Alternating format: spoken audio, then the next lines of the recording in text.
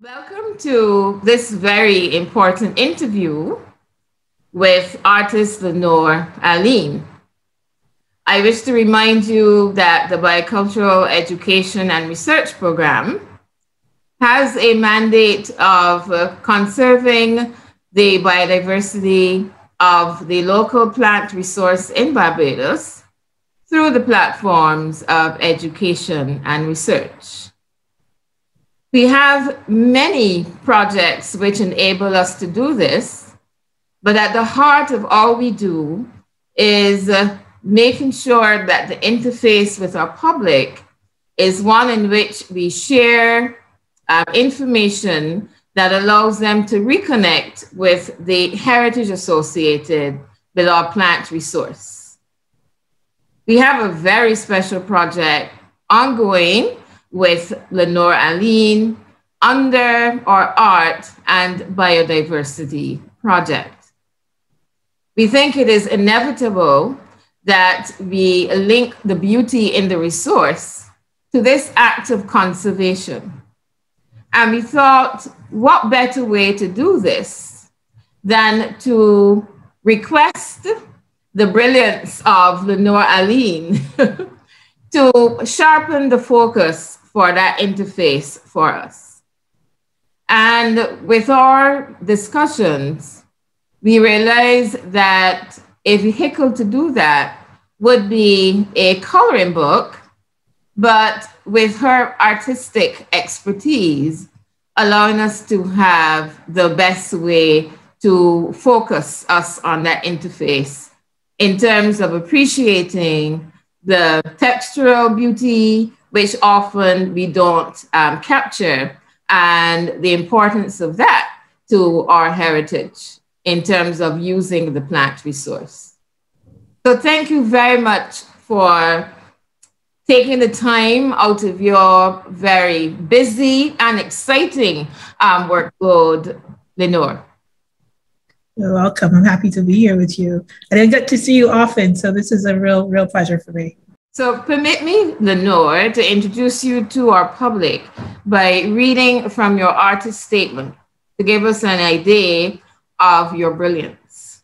Llanor Alleyne's collages and illustrations explore metaphorical and physical inversion, often employing tearing, cutting, and layering of abstract, figurative, and floral shapes to interrogate empathetic feminine connections to nature while alluding to emotional disruptions that teem just beyond a first or second glance.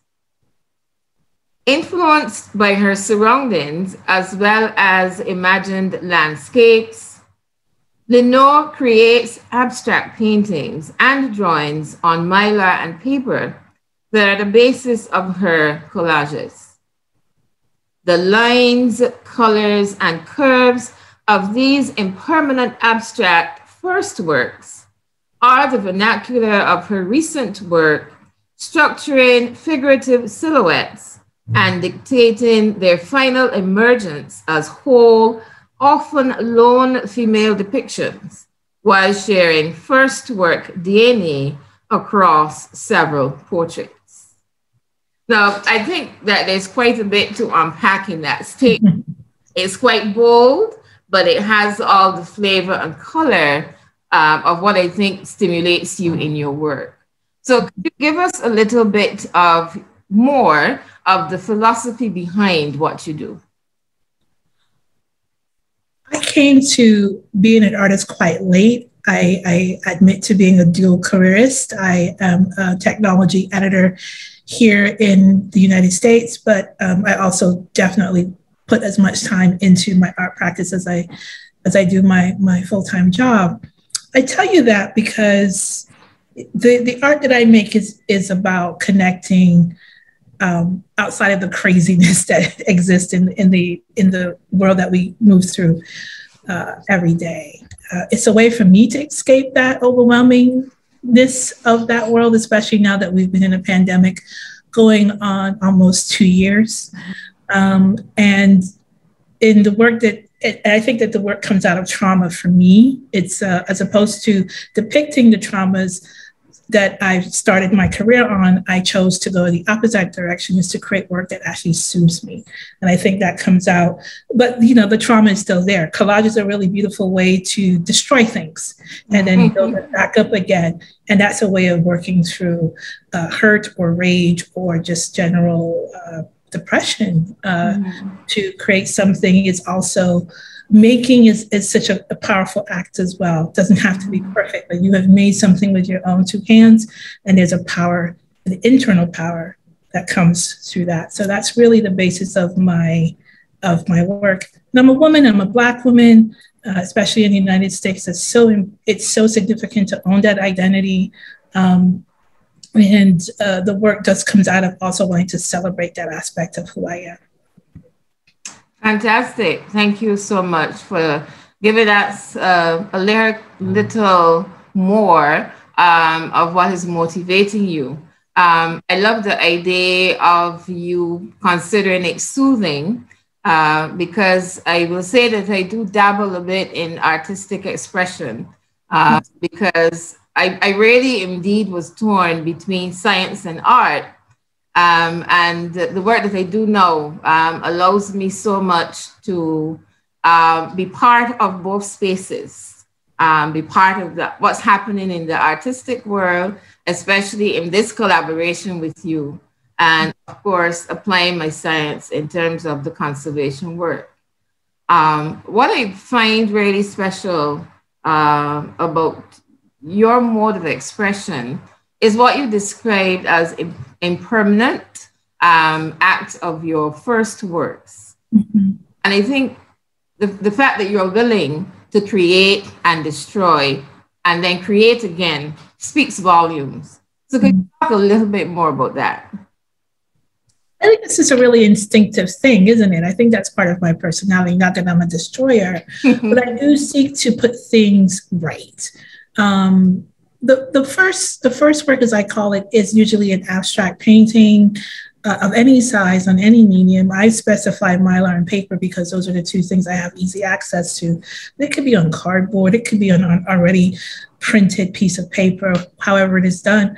And looking at that and trying to see something new come out of that. I do love this idea that something old can become new again. It's a very old idea, but I'm fascinated by it because we're always remaking ourselves. The world is always remaking itself. The pandemic is a destructive force, isn't it? But it's also brought up all these other things. There's whole parts of the world that have been regenerated because we're not trampling on it. So this idea of taking something that was old or not necessarily permanent and pulling it apart, inverting it, turning it upside down, seeing what else it could be. I love that transformative play that goes on in collage specifically. You know that within the work that we're doing together, where we are attempting to capture the beauty in our biodiversity.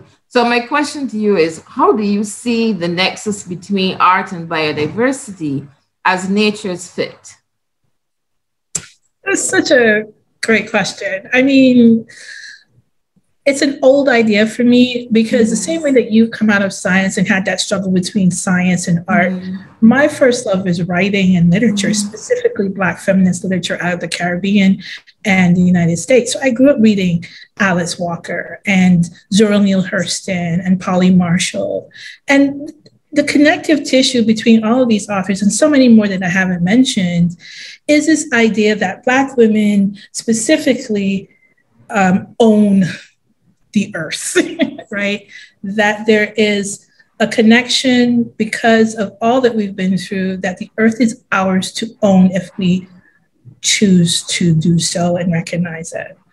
And I think in reading all that literature, that became a subconscious understanding for me.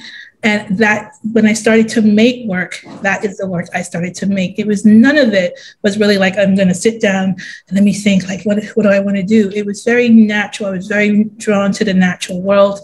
And I mean, my first collages were found collages using National Geographic. You cannot get more natural world connections than National Geographic. So there's always been that in my own writing, fiction writing, there is that vocabulary of nature, of blooming, of birthing, of the world, of the natural world, being a character in and of itself on whoever you are trying to become. And I think that my work really tries to do that with the introduction of, I know you and I are working on very specific kinds of flowers, but a lot of my work is based in the abstraction of nature. It's just another way of collaging what's there and making something new, but also very recognizable. Yeah. Thank you for that. I think it is the concepts, it's impossible to separate them, nature and biodiversity. And I know there's a lot of philosophical sort of interrogation about whether our first impression, and we're talking about historical, whether that first impression was to convey language or was it to convey a story? And in a story, language, it became a language, you know? And this is how I view art and artistic expression for me, because I am biased and I believe it was to convey a story. And that story in itself became a language. What do you think about that? I mean, I think that's the best connection that you could make, right? Like, we have so many forms of storytelling. And I just feel too that the nature has its own narrative, you know, it has its own art. It has its, you know, we as humans are so quick to say that we're the best of everything that's ever been presented to the universe. But the universe has a narrative, and we're all telling stories, even the zebras on the plains of Africa telling their own stories. And it's just who we are. It's just a reflection of who we are as humans and as living beings in the world. Yeah, I agree with you 100% that nature has its own narrative. And in our project, we're trying to capture that for others to see. So could you elaborate then, you know, if it was a challenge or if it was a simple process for you to switch your way of thinking in how you produce your personal work to producing the images for the coloring book? It wasn't, I think the biggest change, it wasn't easy. I will pretend that it was. But the biggest adjustment I had to make is the abstraction, is to not be, I still got a little bit in there, as you well know, as I started submitting some of these, there is some liberties taken with some of the pieces because nature would not bend to my will. So I had to figure that out. But the biggest thing was to be so literal. I'm not used to doing that in my drawings or my paintings. I think abstractly all the time. Not that I can't think straightforwardly either, but it was a huge adjustment in terms of art production to look at a passion flower and go, I have to draw a passion flower. Let's do that. And also just in the construction of itself, I could have drawn these. On one big piece of paper and dropped a little color in them and say here. But then they would look like so many other things we've seen. And it was really important to me that when we started working together, that I stay true to who I am, which is someone who cuts things up and put them back together, even if there are literal things. There were ways for each piece that I found that process was actually really great, because you can, you have a photo of clammy cherry, or again, passion flower, which is my favorite. And you have it, it's just a flower sitting in nature. But for me, I was able to make the leaves go a certain direction. So it's also orchestrating how you saw that. And that's, again, a very powerful thing. And that's where the joy and the pleasure came for me in working on it. And we took you into the field, and I say that the process really was from field to collage. So how important was the field aspect of this journey? So this goes back to the European kind of 18th, 19th century ways of making botanicals, right? My personal work comes out of my imagination, but we have to respect what we're doing.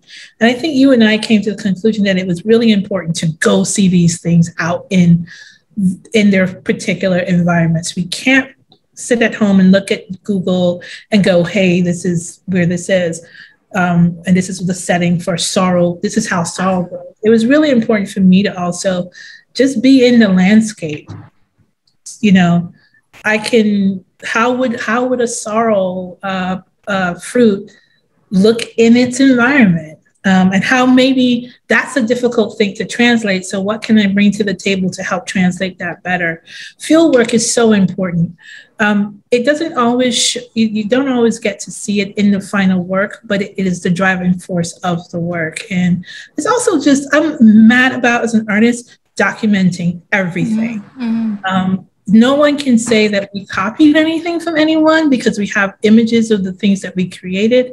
Not to say Google wasn't useful, but it's just a way of you and I connecting on the project is by meeting up and going on these 2 or 3 hour excursions to different areas of Barbados. And that has an impact on me as a person, as an artist, as someone who's working with you. It wasn't just let's do this and you send me some things and we're emailing each other. We were out together. We met people that I didn't know. All that played a role in, one, wanting to continue the project because we were so connected in that way, but also to have a document of, it's just more than the coloring book. It's the research, it's me understanding how these things come about. I didn't know, certain things were only indigenous to Barbados and I learned that by being with you outside. And I also learned that my favorite vegetable or fruit, okra, I didn't even know what it looked like. I got to see it on a farm and see its beautiful flower. So really long answer to your question, but I just feel that the field work was as important as the artistic work for what we were doing and for how good it was going to turn out.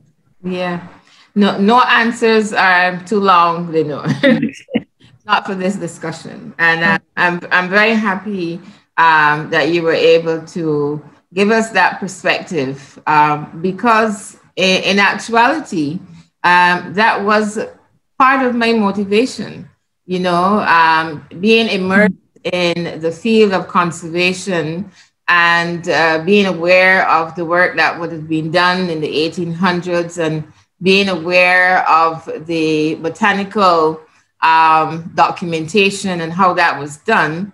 Also being aware of the period and what that period meant for us as a people.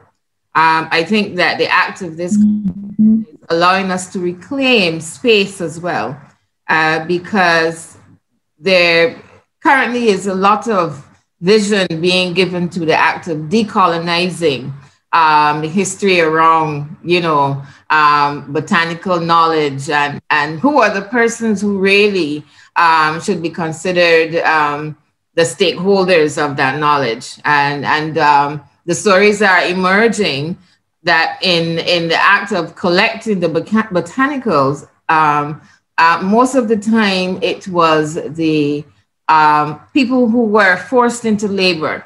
And I'm not saying that it's only the domain of our African ancestry, but we know within the Caribbean that was the main source of forced labor, and that they were the ones who would source the botanicals, and they would not be given recognition.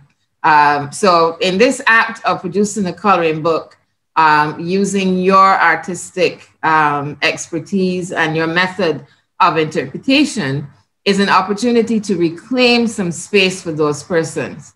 And indeed, when we do have our launch, it is something that I will make comment to because it's very important for me, Yes. Can I add to what you're saying here? This idea, again, the Black feminist novelist that I immersed myself in growing up, it just brings it back again.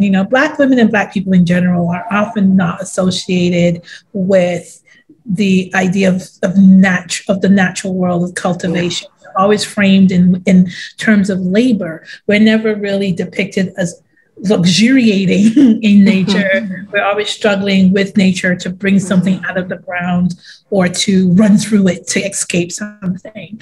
I think that, in going out, as you just said, is this reclamation of our role in how Barbados specifically, I can talk to the US and Barbados, but how Barbados came to be as beautiful as it is. It's not, there were indigenous people there who cultivated that land. Then we came and we brought something to it. Yes. And all that, leisurely thing of drawing botanicals and watercolors, we were part of that too. We were the ones picking those flowers and bringing them into the house. So I think that's such a really wonderful point to be made.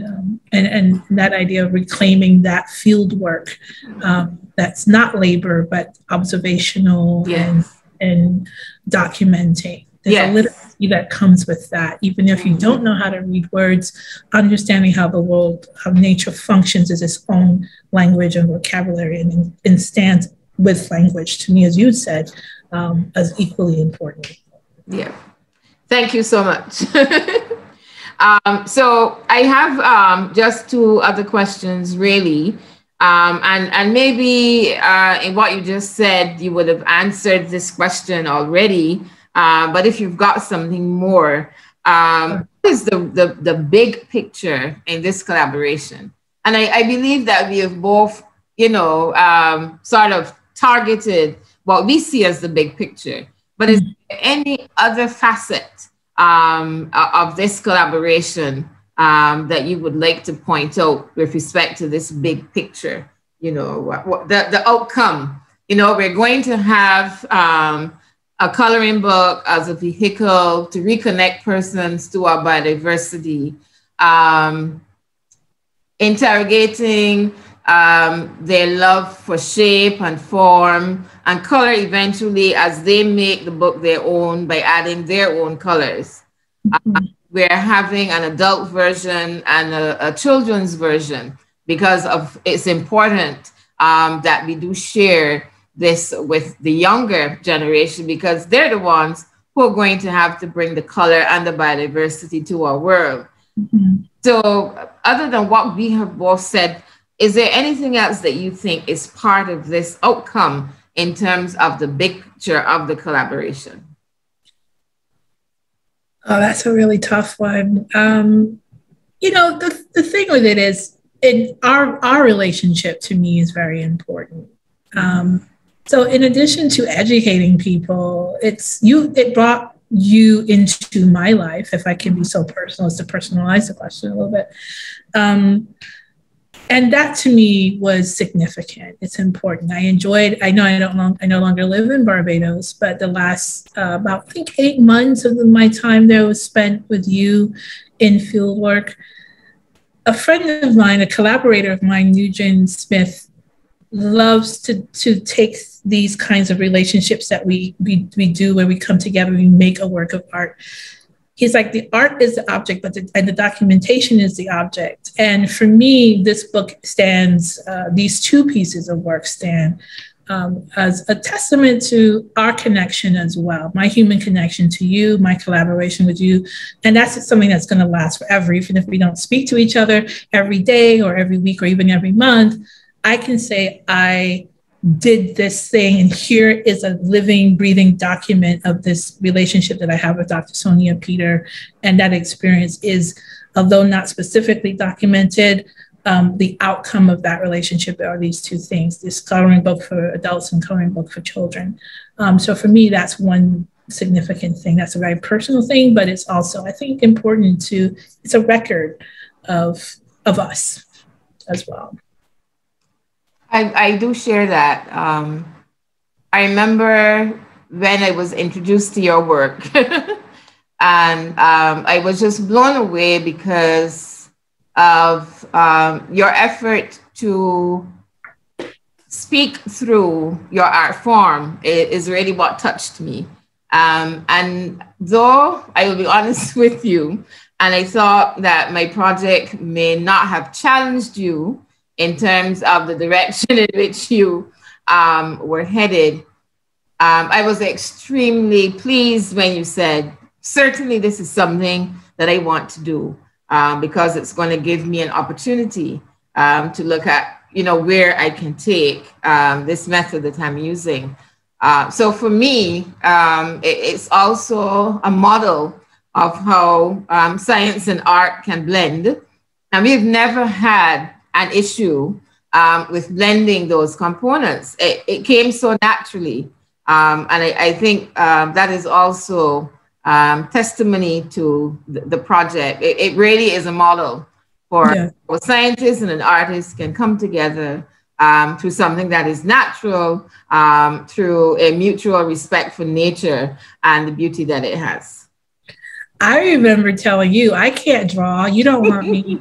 I do abstract things. I don't even know if I can draw a little daisy. So, I mean, that's another component of it, right? It was a challenge. You said you didn't think it was going to challenge me. It took us 2 years to do this. I think it was challenging.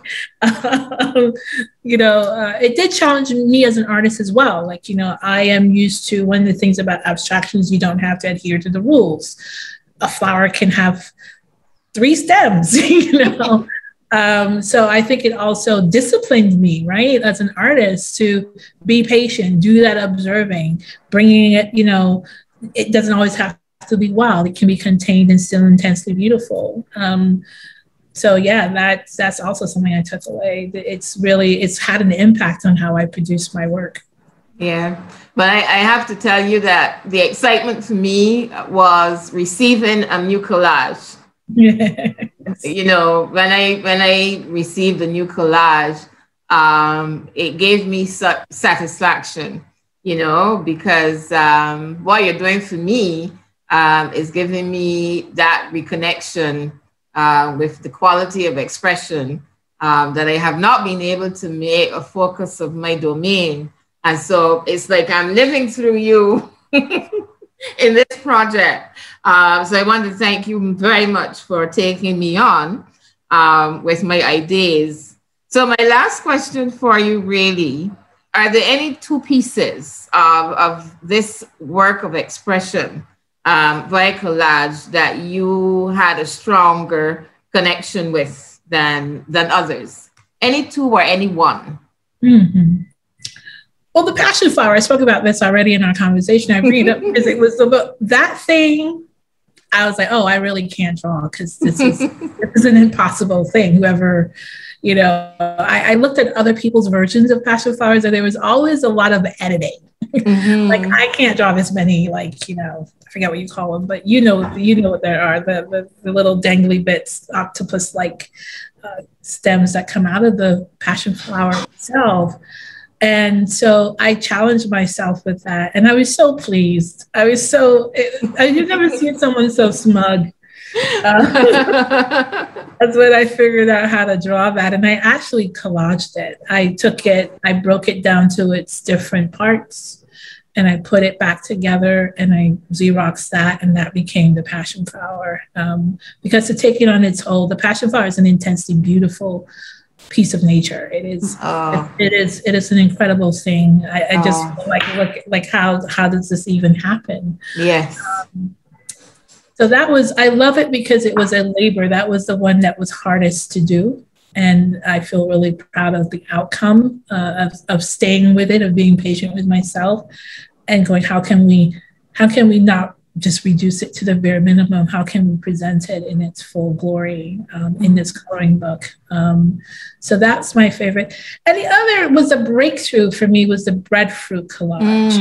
One, because I love breadfruit to my very heart. It is one of my favorite things in the world. I miss it so much here in Tulsa.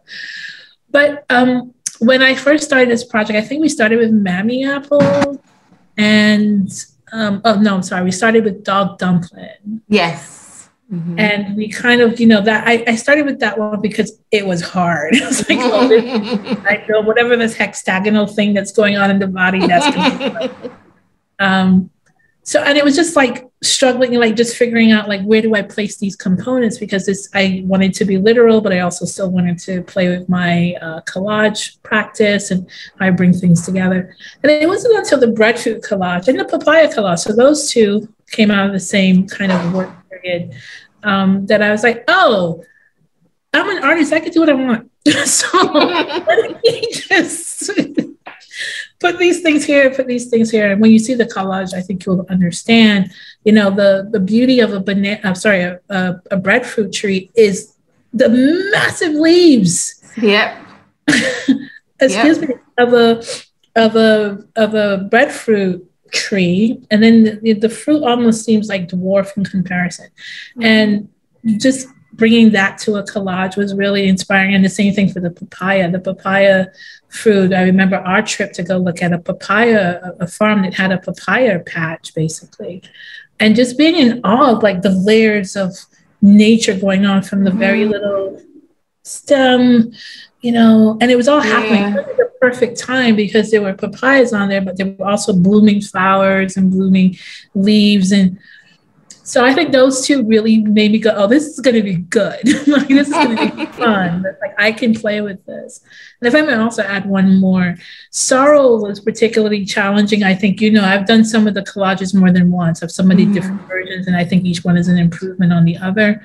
The ground fruits were the hardest, meaning because they just grow out like a bush. Yeah. So like the sorrel and the okra, they're very almost stiff, and again, just taking artistic liberties, the wind is going to hit this bush and these things are going to whip around each other. And just really having those enlightened moments and being able to kind of get away from I must present it as is to, we can still be true to what this thing is, but give it, a little more, make it more dynamic, more like, just more movement in what's happening with them. Yeah. Beautifully said. I don't think many persons know that the okra and sorrel are indeed related. And you did make a good observation of their features. And I do remember seeing those coiled stems in that collage. And I said, well, yes, a journey here with these, but it's something that I love because we don't want to, for me, the best artistic product always has something that is a little extension of nature. It's a little more of what you see immediately and appreciating how this is going to relate over time.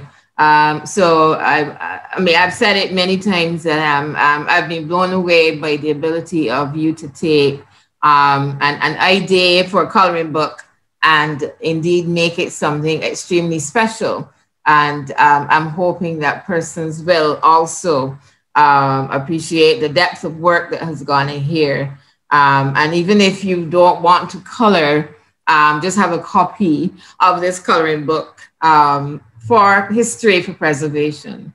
As we were talking, my husband, who's a mathematician, was niggling in my ear that nature is built around mathematical design. And I will not argue there. I was listening recently to a documentary talking about fractals and how this idea of design, we see it in nature, but this particular individual spent some time in Africa, and he said that this idea of having pieces to a design and repeating those pieces in a design is linked to the mathematical way of thinking, and it is seen boldly in all of African culture. So that just reminded me, as he was, passing and getting some mathematics in our discussion, it really did remind me of what you were doing in terms of taking that work and putting it into pieces and then putting those pieces back together in design.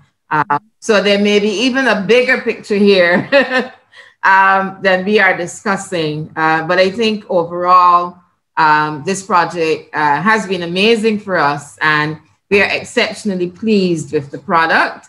And we're hoping to have a launch of the book later in the year, associated with a fair where the nonprofit is going to demonstrate all of the work that has been done. And our coloring book is going to be signature at that fair. So, yeah, I want to thank you again. Do you have any closing comments, or have we said it all? No, I mean, I think you started to say something there about what Mr. Peter said, which is the mathematics and the patterns. And that was something that I wanted to add just quickly. You said it before I could, which is, you know, the thing with this project is that the pattern making, it was pattern making in a way, you know, it was recognizing the shapes and repeating them. Several of the collages have repeated parts, and because that's how the fruit was replicated on the vine or in the branch or in the leaves. So I thought that was a really beautiful comment. But also just, it was wonderful to work with you on this. I know we had our hiccups in terms of just me leaving Barbados and then the pandemic, which was a huge obstacle, and just trying to stay sane during all of that. And we did it. I have never felt so accomplished as when I was able, I think maybe a month or Saturdays ago, was able to say, Dr. Peter, all of the collages are in this Dropbox folder, have at it. It was such a proud feeling to have done it, because I think you might have thought, this is okay. Not sure if this is ever going to get done, but I think that it's a reflection too of both of our commitment to the project and saying, no, this is, no matter what's happening, we will finish this. Yeah. What do we want in here? How are we going to do this? Let's stay in communication. I really appreciate that. I appreciate you giving me the grace and the extensions as well, because life has been really a roller coaster ride. But this was a truly proud moment for me in 2021 to say I've finished this project. Just to let you know, just in my other life as a tech editor, they're obsessed. My colleagues are obsessed with this book. They're like, is it done? Is it come? Because they've seen the work. We have an art channel in my company where there are lots of artists that work for my company. And we share our work with each other. And I've shared some of them. The passion fruit collage is the favorite. Everybody wants to buy a print of that, just to let you know. Yeah. So I'm very proud of it. I'm proud of it. And it's even better than I even could imagine it. Yeah. I'm lost for superlatives, because I think that beyond the coloring book itself, there are other opportunities for this work in terms of the contribution it can make. Yes, yeah, indeed. I am open to all possibilities, as I said. I'm hopeful that the pandemic doesn't continue. Let me just be more specific. I hope COVID does not continue to mutate to a point where it will again begin to devastate us. And yes, with our movements, if we can get it under control globally, I would love to come to Barbados and work on such a project again. Very open to that. So yes, fantastic. Well, we look forward to the launch of the coloring book. I really do, hope that you could be there. If not, we certainly will make sure you're there virtually, with the connections we're able to make. And I also look forward to us elaborating this book, the content of the book beyond, offering it as a vehicle for communication, for education, and just blending everything that it has to offer. I want to thank you so much for sitting and talking with me. It was super great for us to just unpack all of what was linked to the project. I know that COVID brought us a big challenge. We had to rethink the extent of what we would do, but I think that what we have been able to produce, considering everything, is truly excellent. And we look forward to the future. Absolutely. Thank you so much. It was really not a hardship at all. Thank you, and you take care.